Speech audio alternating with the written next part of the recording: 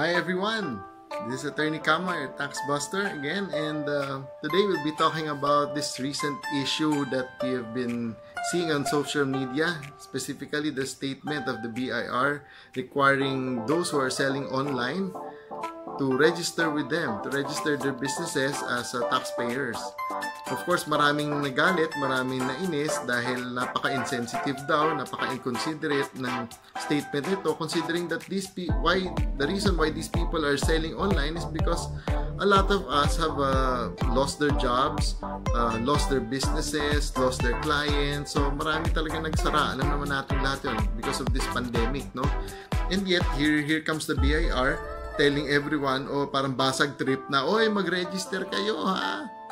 But again, you should remember that these people who are selling online are merely doing this to make ends meet dahil sa nawalang income. So, hindi naman ganun kalaki yun yung kinikita. Tapos, ganyan pa yung maririnig natin. And a lot of people, and even our lawmakers, have sided with the citizens saying that why not go after the pogos who owe us millions and millions worth of taxes. Tama nga naman, di ba?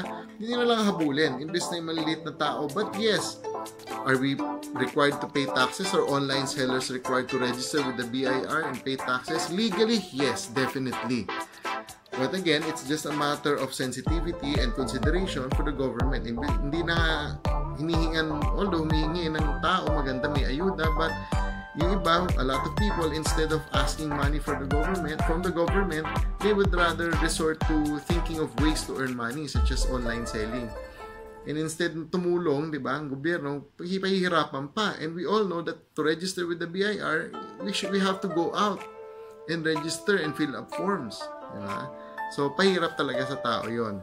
However, for those of us who would want to comply, or who would want to make this online business, kung anumang negosyo na ginagawa nyo ngayon for the long term, there are things that we need to do in order to comply. And of course, a lot of us would want to know what those are. So, yun yung di-discuss natin today. Ano ba yung mga bagay na kailangan gawin para gawing isang maayos at legal ang isang negosyo?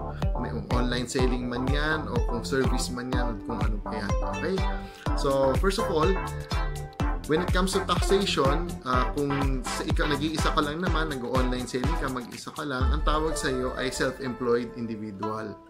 Okay? So, kung self-employed, kung ikaw naman ay isang professional tulad ko, isang abogado, or isang accountant, CPA, or isang architect, or engineer, or financial advisor, insurance advisor, diba, na may na-license, tapos nagbabayad din ng professional tax receipt taon-taon sa City Hall, ang tawag naman doon ay professional. Ang tawag sa atin ay professional. So, ito yung mga under the tax code, yung SEP, yung self-employed and professionals. So, yun yung classification.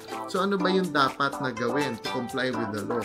First of all, if you are self-employed but not paying PTR, not a professional, let's say you're doing online selling, the first thing that you should do, one of the things that you should do is to register with the TTI.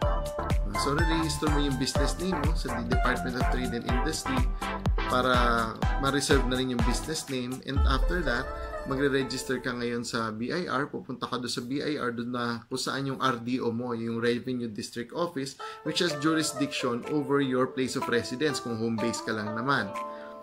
And upon registration, you would also be required to print receipts. So, magpapaprint ka pa ng resibo. Usually, ang minimum niyan, 10 booklets. No? Kukuha ka ng authority to print pagka-rehistro mo, and you will have to get your certificate of registration, yung COR from the BIR, and get an authority to print receipt. Tapos padadalhin mo yung authority to print mo doon sa gagawa ng resibo. Magpapagawa ka ng mga booklet ng OR mo or sales invoice kung goods ka. By the way, if you're a seller of goods, if you're selling goods, you're a merchandiser, manufacturer, ang pagagawa mo is sales invoice. Now, if you are offering services, let's say massage, hindi ata makikita massage nyo dahil bawal nga contact, no? Social distancing. Pero kung service yan, advisory, business advice, official receipt kasi service. Kung restaurant ka, official receipt din yan kasi considered service business ang isang restaurant. But if you're selling goods, it's sales invoice. So, papagawa ka nun, dadali mo yung authority to print or ATP mo dun sa gagawa ng resibo, papaprint ka. Usually nga, minimum niyan 10 booklets. Iba, baka pumayag ng 5. Pero yun. So, tapos bibili ka rin ng iyong books of accounts. Papatatakan mo yun sa BIR, yung ano ba yung mga books of accounts na yan?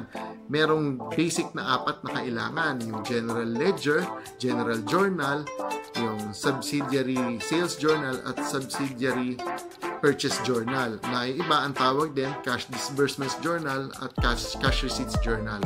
So, yung basic na books, there are 4 books. So, ito yung books of accounts. So, makikita mo yan. Meron na bibili yan sa National Bookstore, sa mga bookstore. Tapos, patatatakan mo yun sa BIR kung manual filing ka. So, books of accounts, rather, hindi manual filing, but manual books of accounts ang gagawin mo. Pwede rin naman, kung gusto mo mag-Excel ka, if you're going to use Excel, you will register as a loose leaf. So, paparegister ka na loose leaf yung books of accounts mo. So, ang gagawin mo doon, i-Excel mo siya, and then after doing your books, ipiprint mo yung Excel file, and then you will have to bind it, and yun naman yung isasubmit mo sa BIR. The third option is yung CAS or Computerized Accounting System, which is napakamahal niya kasi bibili ka talaga ng accounting software. And if you're just a small business doing online selling, maaring that's not for you yet. Diba? So, yun yung mga bagay na kailangan gawin ng isang negosyante na gusto magparehistro ng negosyo.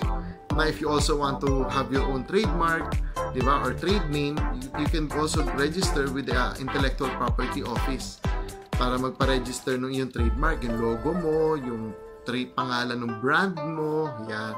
O kung meron kang special formula or na-invento ka, gusto mong ipapatent, dun yan sa Intellectual Property Office. So, natrabaho talaga, no? But the good thing is, we now have this ease of doing business app, di ba? Na supposedly, it's to make businesses or registering or easier for entrepreneurs. So, ano ba yung mga bagay na nagawa? One of the things that it has done is to provide for kiosks. So, itong mga kiosks ngayon now can be found in malls. So, mga mall, makakita natin, selected malls, there are kiosks ng BIR. Magkakatabi na yan. May BIR, may DTI, nandun na rin yung SSS, nandun na rin yung PhilHealth. So, magkakatabi na siya. And yes, by the way, since I mentioned it, if you have employees, meron kang in-employ ka, nag-online selling ka, pero nagkumuha ka ng mga empleyado, ng mga delivery boy, o mga warehouse man, di ba? So, meron kang employees. In short, you also need to register your business with the SSS, Social Security System. Yan. So, kasi babayaran, and PhilHealth. Yan. Tsaka Pag-ibig. So, required din magpa-register doon sa mga bagay, sa mga offices na yon if you have employees. Alright? So, that will be all for now. If you have any questions, if you want me to add more things, then just let me know. Type in your comments below. And please subscribe to my channel. And if you want to be updated on the latest videos, just don't forget to smash that bell button. And have a good day, everyone, and keep safe. And now you know, and knowing is half the battle.